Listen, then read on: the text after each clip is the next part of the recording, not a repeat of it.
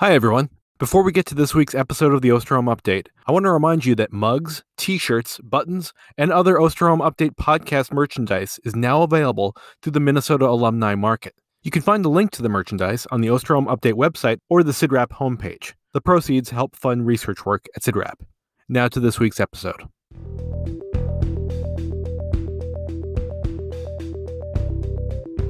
Hello, and welcome to the Osterholm Update, COVID-19. A weekly podcast on the COVID-19 pandemic with Dr. Michael Osterholm. Dr. Osterholm is an internationally recognized medical detective and director of the Center for Infectious Disease Research and Policy, or CIDRAP, at the University of Minnesota. In this podcast, Dr. Osterholm will draw on more than 45 years of experience investigating infectious disease outbreaks to provide straight talk on the COVID-19 pandemic. I'm Chris Dall, reporter for CIDRAP News, and I'm your host for these conversations.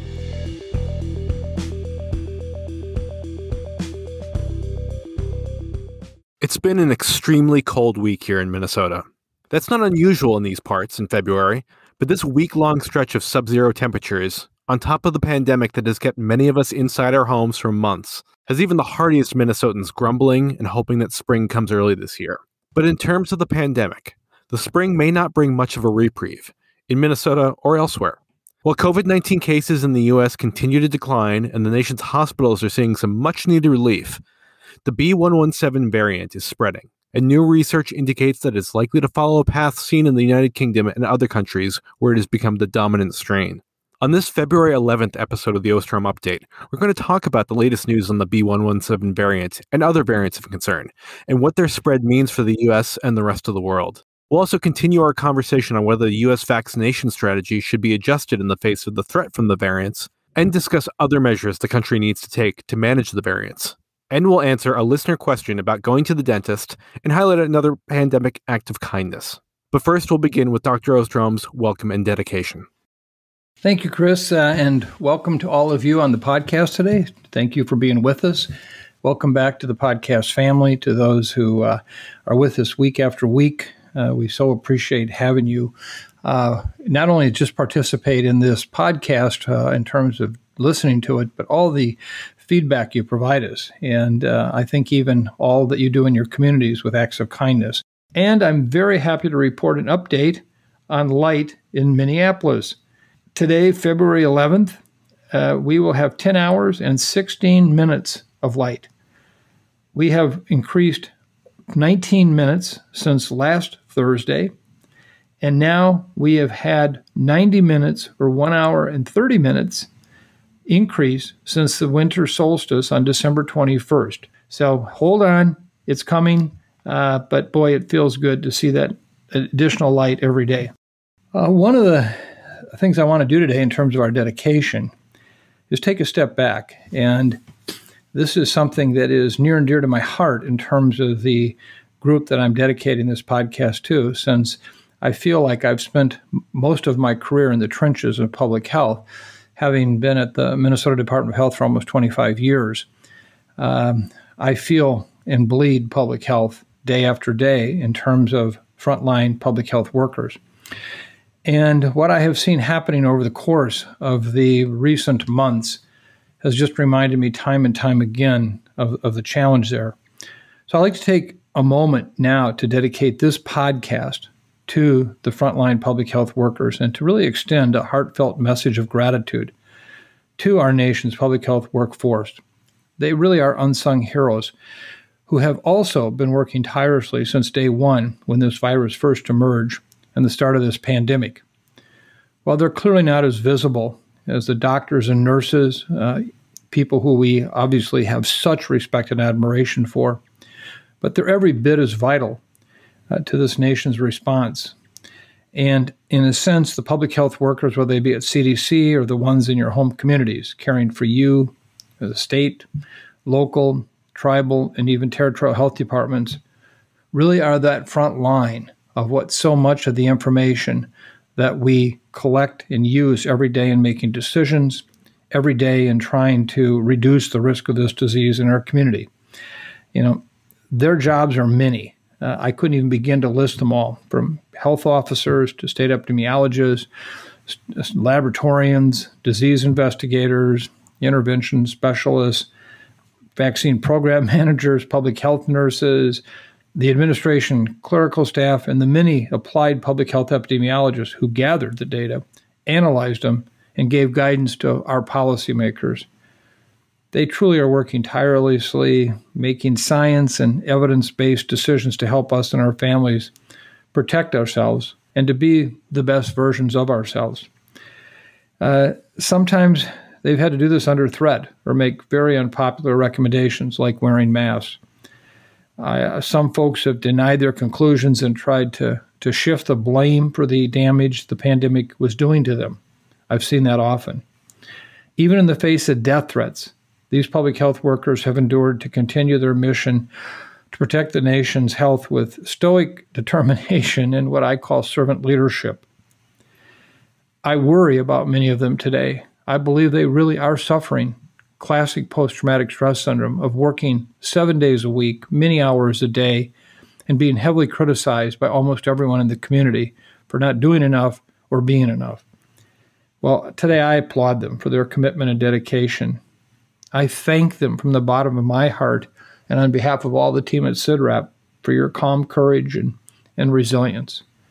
Thank you, Public Health. To frame today's podcast, I share with you a quote from the late William Arthur Ward, who said, "The pessimist complains about the wind. The optimist expects it to change. And the realist adjusts the sails." I'm a realist. I have been all my career. And the wind seems to me to be a fitting and ongoing metaphor in relation to this pandemic. As many of you know, 2 weeks ago when I was on Meet the Press, where I said we could think of ourselves as sitting on a beach looking out at the ocean where the sky is blue. Everything seems fine. But beyond the horizon, a hurricane is approaching.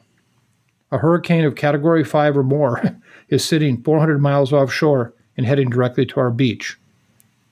But because of the bright sunshine, the blue skies, and the gentle breeze, the beachgoers were not the least bit alarmed. It's 2 weeks later now. Now the hurricane, I'll call it COVID, is 250 miles away, not 400.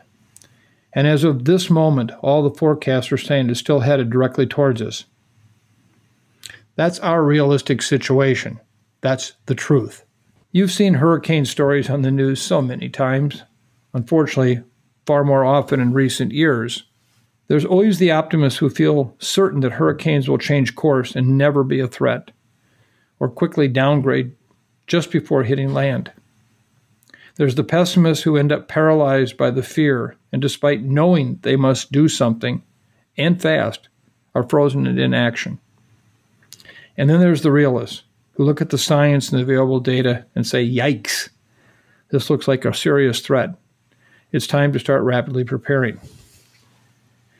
I consider myself in that last group. I hope the hurricane downgrades quickly, but at the same time, I'm getting ready, assuming it very well may not. As you know, the hurricane I'm referring to is the arrival of the new virus variants of concern from the UK, South Africa, and Brazil, and other places. Several weeks ago, there were only the first scattered reports of the new variants in the U.S.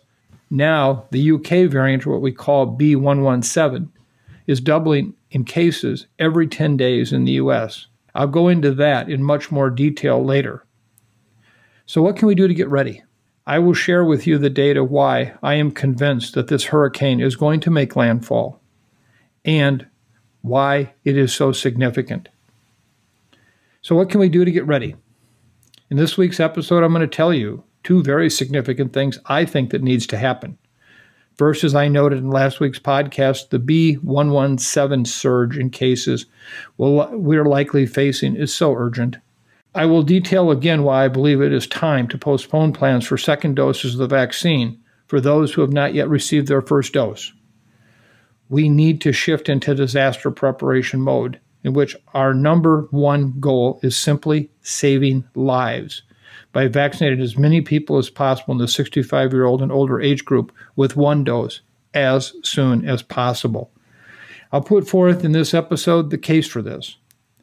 I will also address head-on the inconsistent message we are sending this country with now acting as if the COVID pandemic is behind us. This is a dangerous message. And how committed am I into this recommended strategy? I'm committed enough myself to put off my second dose, which is scheduled for next Saturday, and postpone it until later in the spring. I'll also address head-on the inconsistent message we are sending this country with now acting as if the COVID pandemic is behind us. This is a dangerous message we're sending. Mike, this week the nation reported a day with fewer than 100,000 new COVID-19 cases for the first time since early November. While that's still a high baseline, it's a notable decline from where we've been. But do we know why there's been a decline in cases? While some states have had stronger mitigation measures than others, the nation in general hasn't been in any form of a shutdown. So what's going on? Well, let me just say that if I could answer this for you with absolute certainty and scientific evidence, I think our group deserves a Nobel Prize. This is a challenge. I have little doubt that the mitigation strategies that we have recommended to try to, in a sense, hold case numbers down, try to reduce seriously ill people from having to be hospitalized, has made a difference.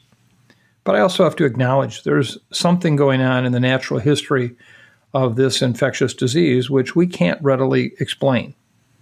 Why have we gone from these regional outbreaks where, again, as I pointed out, the early days of the pandemic in the United States with the hot spots in New York, Detroit, Atlanta, Chicago, Seattle, Southern California, and much of the country spared. And then by late spring, early summer, upper Midwest had their highest peak in cases.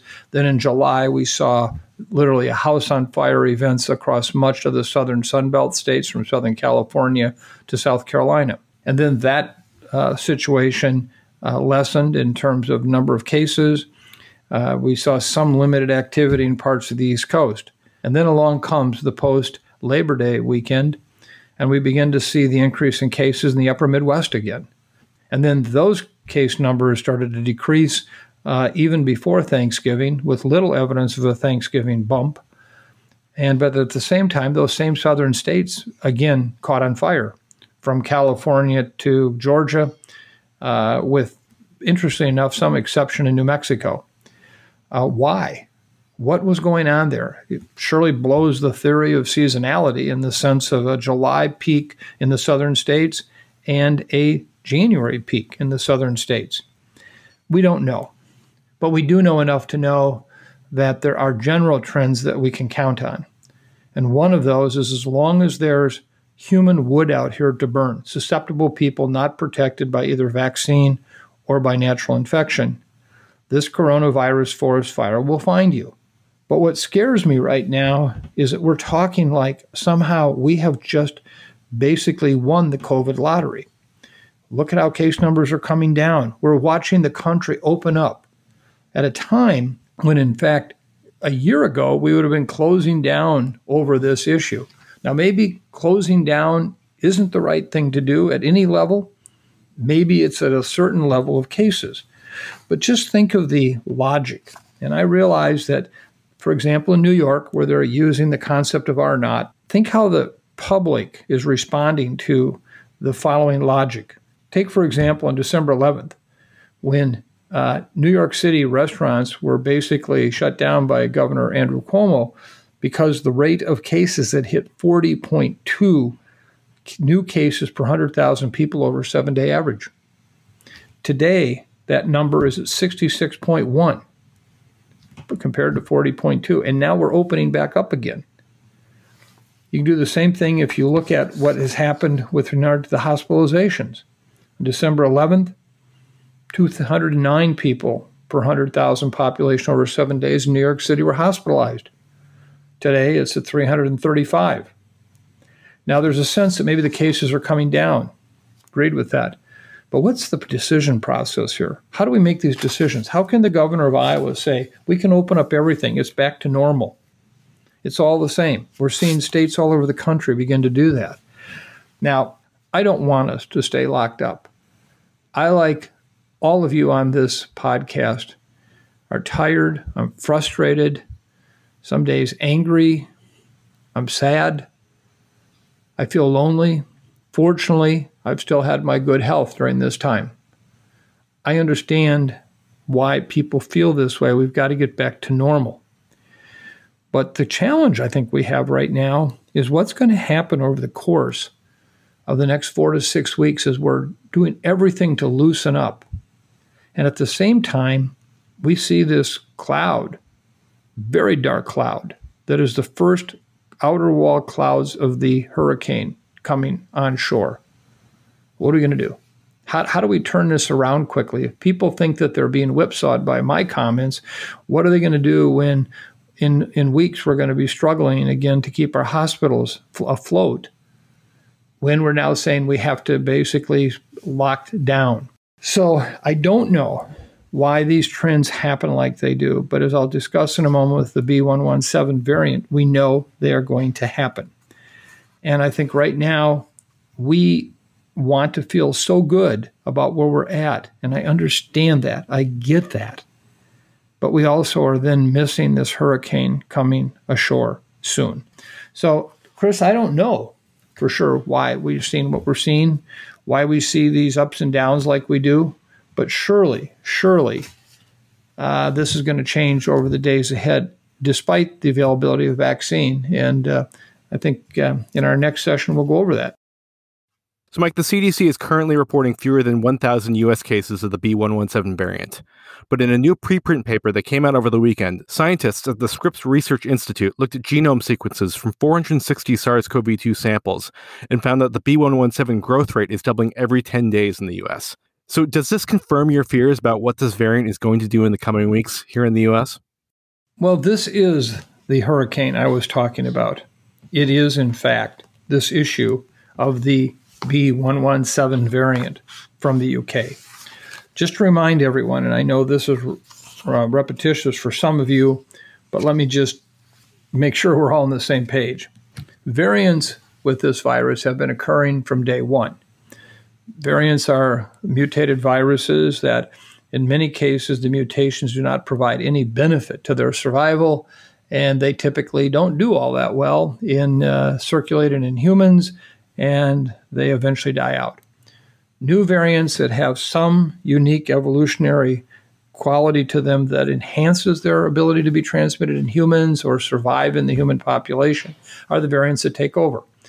We've had many variants of interest, meaning that they basically are different. But more recently, we've had variants of concern. These all fall into one of three categories or a combination of all three. Number one, they result in more efficient transmission to humans. Number two, they result in more severe illness, including death, or they have the ability to escape the immune protection of either vaccine or natural infections in a human. And these are really relatively new issues for us to deal with, dating back to the origins of the pandemic.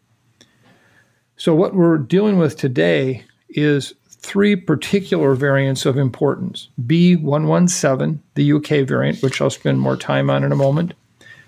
In addition, the variant P1 from Brazil, which we've heard a fair amount about.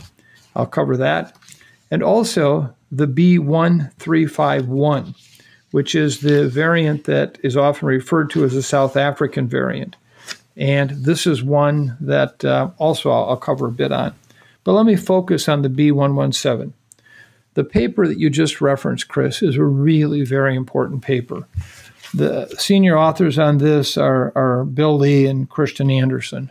Kristen has been a very important advisor to us here at CIDRAP and someone who's academic and common sense knowledge of this issue, I think, is among the best in the world. And what they did at Helix Company, as well with a number of other academic centers, and including the Scripps Research Institute, basically laid out what's happening with B117 in the United States. Remember, this particular variant in England has been a severe challenge in terms of what it's done over the last several months. We know that England has been in a lockdown of real significance for weeks because of this issue. We have learned through their work that initially B117 was clearly much more infectious, potentially 30 to 50% more infectious. It also produces more severe illness. That is yet to be fully characterized, but the evidence is mounting that it does produce more severe illness. We've seen it expand out of England to countries like Ireland, Portugal, Belgium, Denmark, and including Israel. There are a number of lessons, I think, to be learned here. Just take, for example, what happened in Denmark, where they went into a nationwide lockdown in mid-December, which they then showed cases dropped from 3,000 per day in Denmark to just a few hundred, just like we are now. But then what's happened is the B117 keeps spreading at an increased pace in Denmark. And they now estimate it'll become the dominant variant later this month and cause overall increases again despite the lockdown. As was noted by one of their senior health officials, it is completely a game changer. And they are seeing in Denmark B117 spreading at almost 1.6 times faster than the previous variants. Current restrictions, which include capping gatherings and closing non-essential businesses and schools, have brought the overall RT in Denmark to 0.78. This is the reproductive number in real life, meaning it's below 1, so the number should be dropping. The problem is the B117 still has an RT of 1.14, which means that you're going to see that one increasing. It's above 1, meaning one person infects more than one person. And I could go through the entire list of what's happening in these other countries in a very similar way. And I will comment more in a moment on what's happening in Israel, particularly as it relates to the vaccine. So I think the point that we want to make clear here is that this virus, B117, is now in the United States.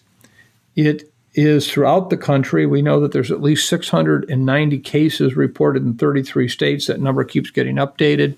We know that Florida and California have seen the largest number of isolates identified in cases. And while these numbers may seem small, they really are just a small sampling of what's happening in our community. Now, why are case numbers not yet going up in the United States? Because we are just about to hit the bottom of the curve, and watch and see what happens when B117 really kicks in. So think about this. It's like the early days of the pandemic.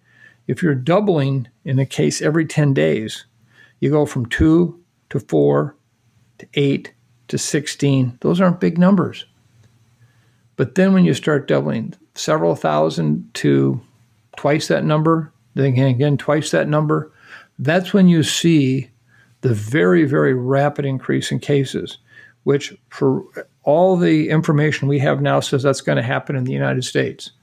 So it's really important we get this message out that we have to start preparing our healthcare facilities, our public leaders. I feel like, the point I just made about here we have all these elected officials trying to basically celebrate the opening, and meanwhile the hurricane's about to hit them. They don't see it yet, but it's coming. Let me just say a few more words about the other two variants of concern that we've talked about, the B1351, or what some people refer to as the South African variant.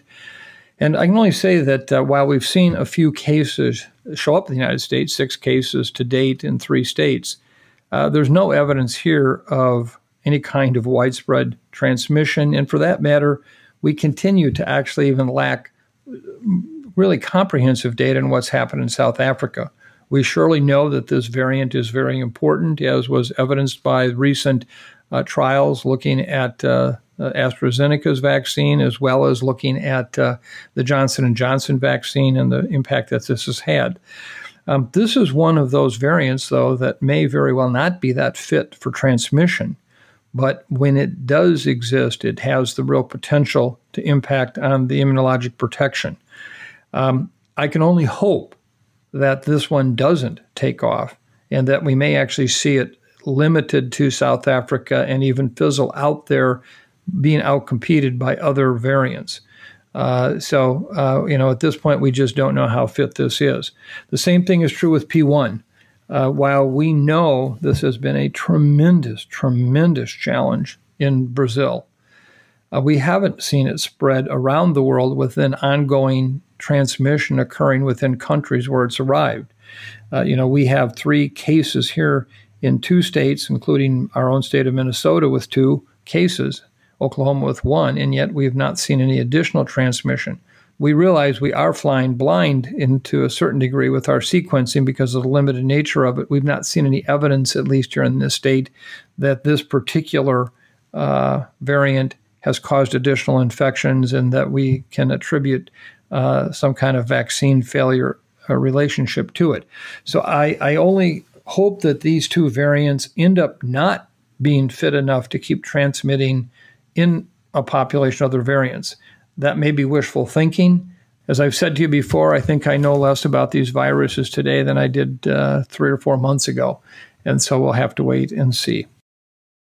So, Mike, last week we started the conversation on an audible on the U.S. vaccination strategy. Mike, does the news about the B.1.1.7 variant reinforce your belief that we do need to adjust our vaccination strategy?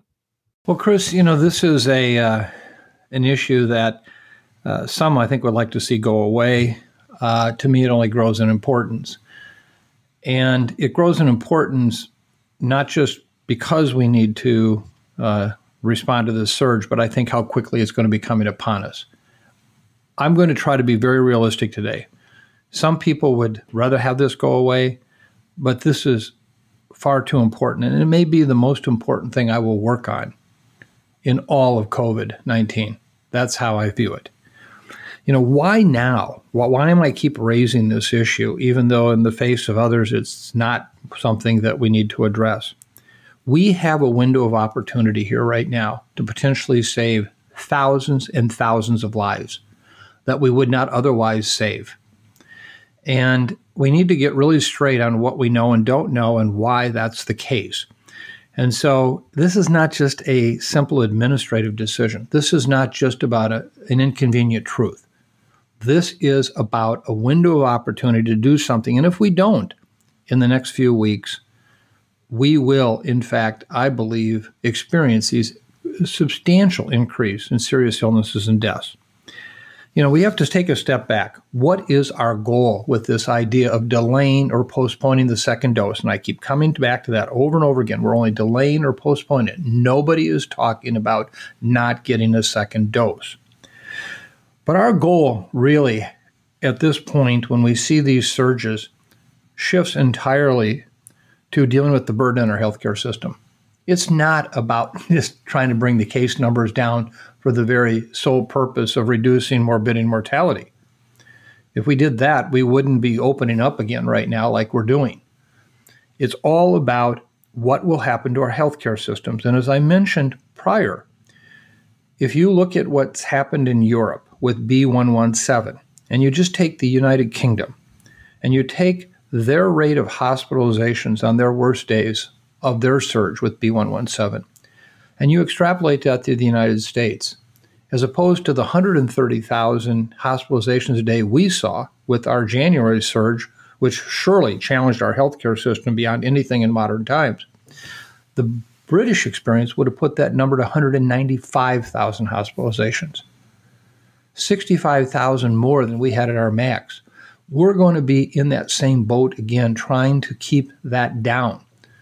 Not just for the purposes of saving lives around COVID-19, but those with heart attacks, those with strokes, those coming in with injuries from automobile accidents, etc.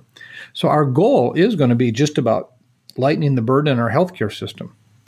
The other point that comes up over and over again, and this to me is really a challenge not only to our leaders, but also to the media. I keep hearing, Osterholm wants to do a study. I don't want to do a study. No, that's not true. You got to stop saying that. This is about an immediate review of data that are already available, not just in the United States, but around the world, Israel, etc., to understand what do we know about the protection of one dose of the mRNA vaccines and how might that be considered. That review could be done within days if the FDA and the CDC with the ACIP took it on. And so I want to be really clear. You can't hide behind the concept that a study couldn't be done in a timely way. That's not the issue.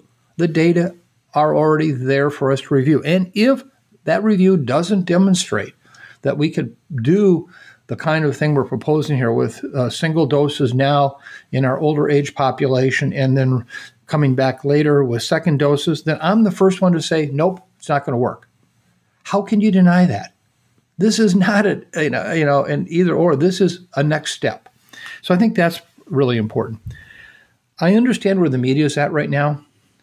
I see so many in the media really challenging me about my lack of excitement about where we're at with case numbers. Don't get me wrong. Every day that we have fewer cases is a wonderful day. But remember, we're at a level right now that is 6 times the number of cases when a house was on fire last April in New York. And we're almost double the number of cases every day we were at the peak that we were in July. So we're still hurting. And as I just explained, about openings, this is a challenge. But what the media is not covering here is what's going to happen going forward. And they're missing this point largely, that what are going to be the implications of a B117 surge when it occurs. And as we've just discussed, this is not for me a question of if it'll happen, it's when it'll happen and how big will it be. So we need basically to reframe this question. We can't let it be about personalities versus personalities. It's got to be about what are the data. Finally, I want to be really clear here. Everyone who is currently scheduled to get their second dose should get it as scheduled. That's already in the system. So I'm also not advocating that anyone not get their second dose. Those whose second doses are delayed starting from this point forward will get theirs in the spring after the surge. And I believe that the data will support that they will be protected during that time. This is going to be a tough public health call. You're weighing theoretical versus some would say theoretical. I'm saying, no, the B117 is not theoretical. It's going to happen. And I don't believe that the data about whether we can expect our current mRNA vaccines to actually provide protection beyond the second, third, fourth week of one dose. I don't believe either of those are theoretical. But let me back up. Let me get in first with just helping you understand the framework for this issue. If you look, there are 54 million Americans 65 years of age and older. 54 million. This is the risk group that we have to address right up front in terms of significant morbidity, mortality. Clearly our hospital burden. 80% of the deaths we see in the United States are in those who are 65 years of age or older. To understand where we're at, as of February 9th, the CDC reports that the 32 million people in the United States have received 1 or more doses. That includes 10 million who received 2 doses. This leaves 22 million people in need of their second dose right now. Right now, if you're going to fully vaccinate that 32 million people. If you just take the 1.7 million doses that are becoming available on an average day, if we just vaccinated those 22 million people for their second dose, it would take us till February 22nd, 13 days, 1.7 million per day, just to get to the 22 million that need a second dose. That would mean until February 22nd, we wouldn't vaccinate any more first doses. Exactly what we're seeing happen in LA right now, where this week all they're doing is second doses. We're getting more reports of more places in the United States where all they can meet right now are the demands for second doses. So, but let's just assume we do that. If we started on February 22nd, when everybody's been caught up, everybody has their second dose, nobody got cheated out of a dose.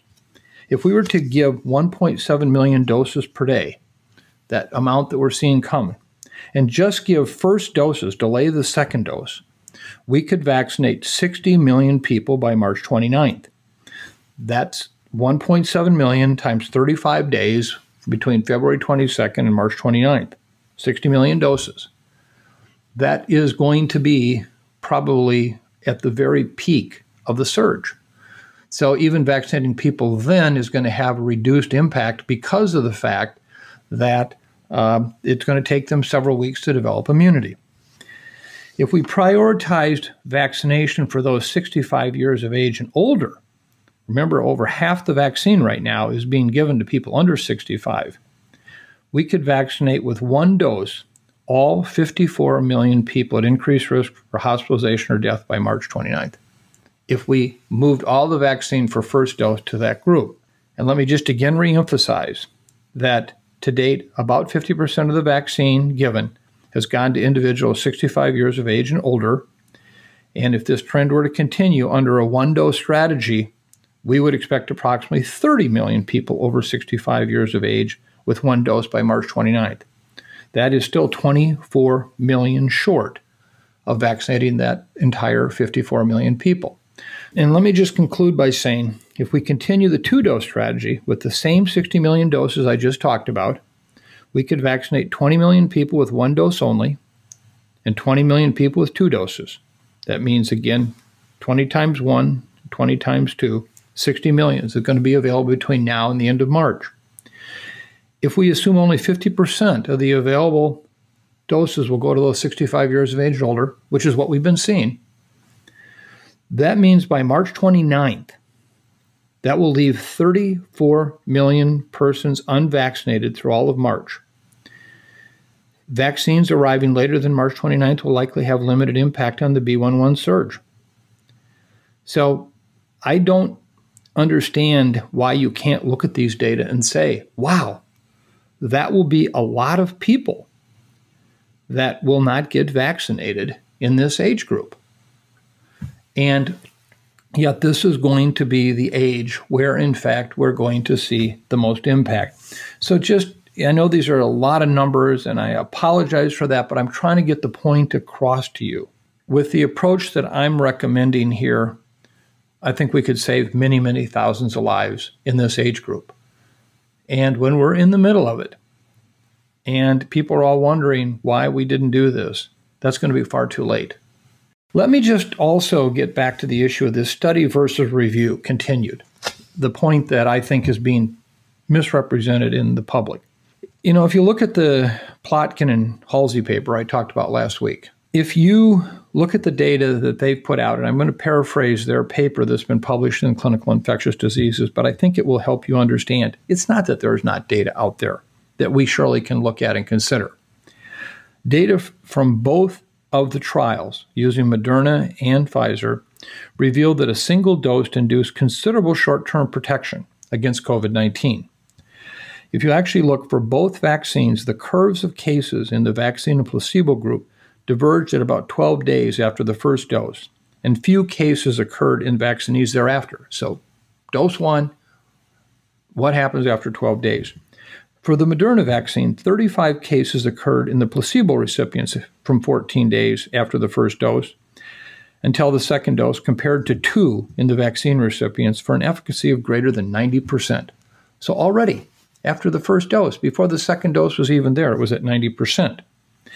The Pfizer study reported an efficacy of 52% from the time of the first dose to the second dose, but the efficacy from 12 days after the first dose was estimated to be similar to the Moderna vaccine from the curves, meaning that if you lumped all the data from day 1 till that later date, then in fact, yeah, it measured out at 52%. But if you looked at the data from just splitting out the first part of that time period until the second time period, the data supports it was very similar to what we saw with Moderna, where basically you had high protection. So as Neil and Stanley appropriately concluded, both vaccines induced neutralizing antibodies after the first dose, which were boosted by the second dose.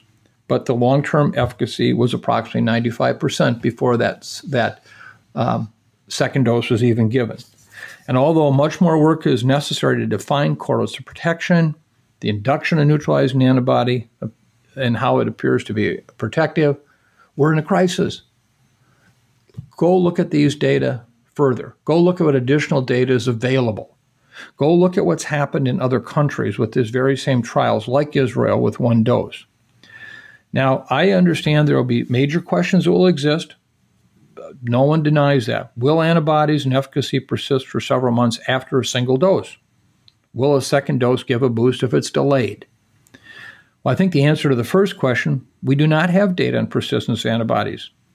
But in view of the apparent low levels of antibody that correlated with protection by the mRNA vaccines initially, low-level antibody, efficacy is likely to last for at least several months.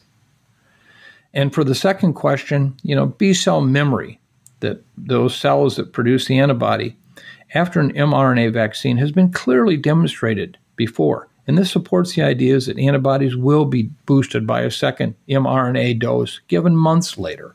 And that's a conclusion I have heard from many, many virologists, immunologists working in the vaccine area. And priming of the immune system generates good responses to second doses for most vaccines, at least 6 months or perhaps longer. So why are we suddenly now changing, well, this isn't going to work here? And I just want to quote from you 2 paragraphs that came out of our CIDRAP news story that was done on this several weeks ago, and which they interviewed Neil Halsey, the author of the paper data I was just citing. And I quote, Halsey said data from both companies show the first dose of the vaccine offers significant protection against COVID-19 in the short term, for at least 1 to 3 months after injection. He also said he and Plotkin believe this was the most beneficial public health strategy even before the arrival of the new variants of the virus was discovered. He said there were a number of examples of changing vaccination courses because ACIP takes into account public health impact. He said, we asked the ACIP to review in depth this strategy to give 1 dose as rapidly as possible. Such a meeting should be scheduled as soon as possible. In follow-up with Neil as late as yesterday, he indicated that while he has heard back from some on the ACIP this is a good idea, there's no urgency here. This administration is not urgently reviewing this, and they should, either to decide yes or no. Are we all crazy talking about this, or is there merit here, and are their lives at risk? We have data from Israel where they're using the Pfizer vaccine. More data is being generated every day, including those with second dose and first dose only situations. What else are we learning about where these vaccines are used? I think we are derelict in not trying to bring this data together given what we're about to face. And, in terms of context, just remember, bear in mind that the clinical trials performed for both Pfizer and Moderna vaccines weren't designed to identify the optimal number of doses for inoculation, nor the perfect schedule for administering them. The goal of those trials was only to test whether 2 doses of vaccine, given according to the schedule chosen by the manufacturers, did confer sufficient protection against COVID-19, and those trials were designed to get results as soon as possible. So this idea that this is the only way they work, the way they designed the study, is just simply not true. I hear often people say, well, but this is going to lead to variant development, inadequate responses as it relates to the vaccine. Well, let me be very clear. The vaccine, as we know it, basically gives a superior response than clinical disease. If you look at this, though, however, all of these variants evolved from natural infection. But none of them were evolved from vaccine. And I just want to add context. Mark Lipsitch, who is, I think, one of the premier epidemiologists in the country, if not the world, a colleague and a friend. His work at Harvard over the course of decades has been monumental. He was quoted in that CIDRAP article I mentioned before, too. And Mark is as skeptical as they come about data and so forth. But he said, I think this strategy, referring to the deferred second dose, is something on which reasonable people could disagree, but saying you should only do something supported by randomized evidence when there's an emergency would have precluded us from using masks, social distancing, from doing all the things we know are good public health practices. He went on to say, there's an old saying that we wouldn't use parachutes or aspirin if we waited for randomized trials either.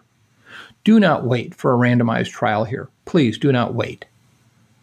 Look at the data now. Time is wasting and the surge is coming. I think about the White House, the CDC and the FDA, what they would be doing right now if I knew, and they knew, that there was a contaminated food product on the market that over the course of the next 6 to 12 weeks would kill thousands of people. Do you know what? They would be burning the midnight oil. They'd be working 26 hours a day to address this issue. Where are they now addressing this issue of a review? Just a review, and then trying to model out the numbers that I just shared with you at the beginning of this discussion of how many people are going to be at risk. Imagine you're sitting across from a table of 2 people 65 years of age or older, both have underlying health conditions. You have 2 doses of vaccine, 1 in each hand. and you say to them, look, I can give two doses to you or to you, but then the other person gets nothing. Or I can give one dose to both of you, and this is what I know or don't know. At the very least, one dose is likely for each of you to prevent serious illness, hospitalization, and death. 2 doses will probably even prevent you from getting clinical disease with B117. But the other one of you, if you get infected with this virus, which with this next surge, I think a substantial number of Americans will, boy, things are not looking good for you. What would you like me to do? Do you want each get 1 dose? Or do you want me to give 2 doses to one of you and then the other one's out? If that's your mom or dad, if that's your grandpa and grandma, if that's your son and daughter, what would you do? How would you approach that? This is when the rubber meets the road. This is what kind of discussion we have to have. I think we, if the data bears this out, can save so many lives in the upcoming weeks, and we're missing that opportunity.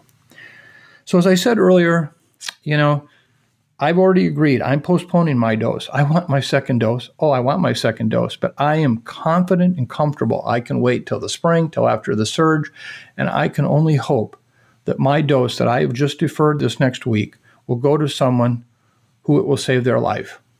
It will make it a totally different world for that family because that person got the dose. I heard people say to me over and over again, please don't confuse us. We just want everybody to agree. We don't want experts disagreeing. Some could argue this could be the end of my career. I've called it so wrong. I could not sleep with myself at night if I didn't do this. This to me is, I would much rather be sorry and I have my entire career for something I did than something I didn't do. I just know in my heart of hearts, this is something we must do if we're going to save lives.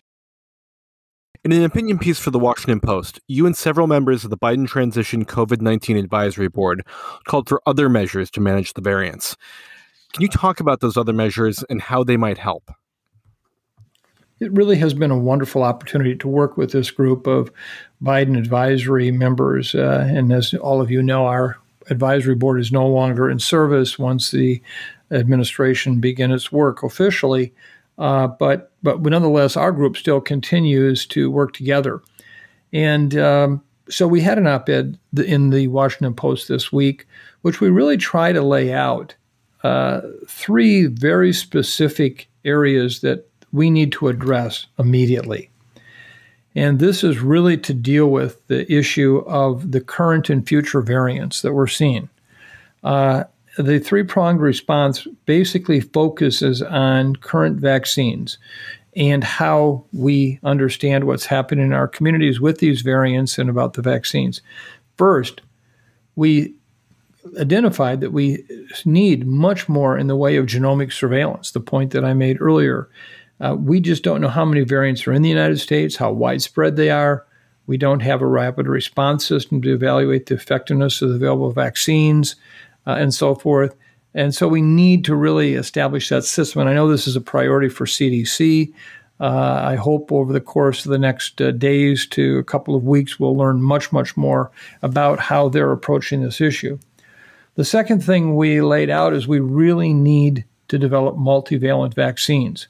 That means that they can vaccinate against more than one strain of the virus. I think also that in that mindset, we're looking to the future to say we may need to have whole new types of vaccines, 2nd or 3rd generation vaccines that will allow us to deal with the curveballs that this virus is throwing at us. So while we will continue to use the vaccines we have as the backbone of our public health response in terms of prevention of new cases, we need better vaccines. And finally, as we well know, we're short of effective therapies, drugs to treat these infections. This includes not only the acute case of COVID-19 infection, but even for those with long hauler disease. What we've called for is really a major increase in the studies and related to drug therapy for COVID-19 and how we can actually use that beyond the immunotherapies that we've developed to date. So it would be a way to create a network of academic centers, health systems, managed care organizations, clinical research organizations, so that we can have really easy and rapid access to therapeutic drug trials around the country when someone tests positive for COVID-19. So this is a group that has continued to stay together. We'll keep putting out the big picture ideas, the long-term consideration, and we're hopeful that the administration will find this very helpful. Okay, so switching gears a bit now to listener email. We've received several questions about going to the dentist during the pandemic. This one is from Lori, who writes, should I go to the dentist for a routine teeth cleaning during COVID? Mike, should people have any concerns about going to the dentist during the pandemic? This is a really very important question, and one that I would even extend beyond dentist offices to include medical clinics where people may need to go for routine care. First and foremost, dentistry is really important. We know already that when there is an absence of safe and effective dental care, people have dental crises, infections that are substantial, painful. Where do they go? They end up in the emergency room, which is even a more dangerous and potentially difficult place to get care. So we want to see our doctor's offices, our dental offices open and able to provide safe care. So the question is, what are they doing? And I think that's what you as a consumer can find out. Contact them. Find out, do they have crowded waiting rooms, or do they actually space out their appointments so that people are not sitting in one large room? What kind of safety measures are they taking relative to such things as masking for you, for themselves, and what are they doing for infection control procedures within their building? And if they're doing it right, they'll be happy to tell you. And then I think at that point, it is very important for you to be able to keep up that medical care. I've worried, as many have, that the collateral damage we're seeing to health in this country from people delaying, postponing important dental and medical care is substantial. Not only is it painful, but in some cases, it is potentially deadly because some of these conditions need care. Now, I know we're doing much better now than we did last spring. Telemedicine has surely been a godsend in many ways, but even now we're seeing more and more people in clinics where healthcare workers themselves are often vaccinated, where we're also seeing infection control procedures that are put into place to minimize transmission. So I would say yes, go. The important thing is obviously call ahead, make certain that, as I just said, you're not going to sit in a crowded waiting room. Make sure that they have an infection control policy. Your dentist should be wearing, a high-level respiratory protection. We'd want hopefully to have a face shield on just because of the fluids that come out of the mouth of somebody who, as a patient, could be infected. Make sure they're screening you. A good dental or medical office will ask you a lot of questions before you come. I know mine does, and that's good too. So go for it. Just ask your questions, but please don't hesitate putting off critical dental or medical care. I think putting off critical medical and dental care is a huge health risk in of itself. The wonderful and inspiring pandemic acts of kindness keep rolling in from our Osterholm Update listeners. Was there one that caught your eye this week, Mike? Chris, there were probably hundreds of acts of kindness that caught my attention this week. I can't put into words what a wonderful gift that is to see this sharing occurring and the acts of kindness we witness. This is one that, because of the issue we're talking about today and the long-term care and older age populations, I think just fits well into that sense. This is actually an email from Dana, and she writes, "Good afternoon, diligent folks at CIDRAP. I have an offering for acts of kindness, but first I'd like to thank you for the important work you're doing to deliver scientifically credible updates on the coronavirus to the public." Dana, I hope everybody feels that after today's edition. Dana goes on to say, "There is so much misinformation flying around out there. It's good to have a reliable, trustworthy source to go to for information.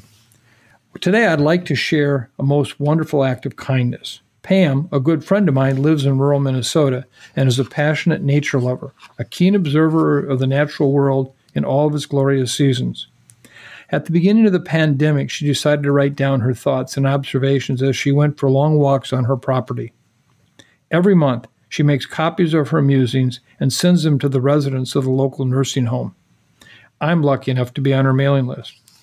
I've attached a copy of her January letter. Can you imagine the smiles on the faces of all those dear ones who have been cooped up in their rooms for so long when they get their monthly letter from Pam? She's spreading joy throughout the county. Thank you, Dana. What a wonderful idea.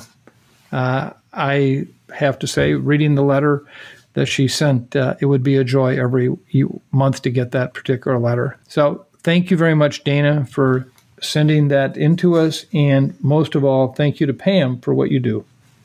And another reminder to our listeners that if you want to share your pandemic act of kindness with us, please email us at osterholmupdate@umn.edu. So I thought a lot about what I could say that would make any sense at this point. And now, having going through all these podcasts over all these months, we're almost approaching a year. I went back to an earlier podcast because there was one particular closing that I used that at the time I talked about it. It was episode 15, July 10th. It meant so much to me. And at that time, as you may recall, on July 10th, we were really in a bad way in this country with cases now starting to get close to 70,000 a day. And we thought, oh boy, that's a house on fire as bad as it could get. And this was a piece that goes back to a time in my life that was very troubled. And it was one that was almost like an anthem for me. Today, I need that. I need that same thing today. So I go back and revisit Bridge Over Troubled Water, written by Paul Simon, released on January 26, 1970. It was the follow-up single to The Boxer. It was featured on Simon and Garfunkel's fifth studio album, Bridge Over Troubled Waters, which was by far their bestseller. And this was their single biggest hit. And I think today it so reflects where we're at and what we must do for each other as we approach these new challenges. Bridge Over Troubled Water. When you're weary, feeling small, when tears are in your eyes, I will dry them all. I'm on your side when times get rough and friends just can't be found. Like a bridge over troubled water, I will lay me down. Like a bridge over troubled water, I will lay me down. When you're down and out, when you're on the street, when evening falls so hard, I will comfort you. I'll take your part when darkness comes and pain is all around. Like a bridge over troubled water, I will lay me down. Like a bridge over troubled water, I will lay me down. Sail on, silver girl, sail on by. Your time has come to shine. All your dreams are on their way. See how they shine. Oh, if you need a friend, I'm sailing right behind. Like a bridge over troubled water, I will ease your mind. Like a bridge over troubled water, I will ease your mind. Thank you again for being with us this week. I hope that this podcast, if nothing else, at least gave you an explanation for where I am at this moment in dealing with this pandemic. I've always said in my career, I'd much rather be sorry for something I did than something I didn't do. And I think about, this could be your mom or dad. As I said, it could be your brother or sister, your father, or your mother. So we have got to at least consider what we're going to do in the next days ahead. And at the same time, I hope we all can help each other be a bridge over troubled waters. We've got to be there for each other. Thank you for all your acts of kindness. Thank you for all your notes. They mean everything to our team. Be kind. Please be kind. It's going to get harder. It is going to get harder. But now more than ever, think about how to be kind. Be safe. And thank you very much for spending your time with us.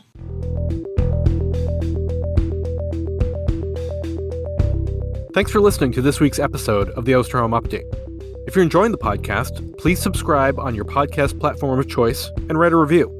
And be sure to keep up with the latest COVID-19 news by visiting our website, cidrap.umn.edu. The Osterholm Update is produced by Maya Peters. Corey Anderson and Angela Ulrich are our researchers, and Randy and Eric Olson are Dr. Osterholm's story consultants.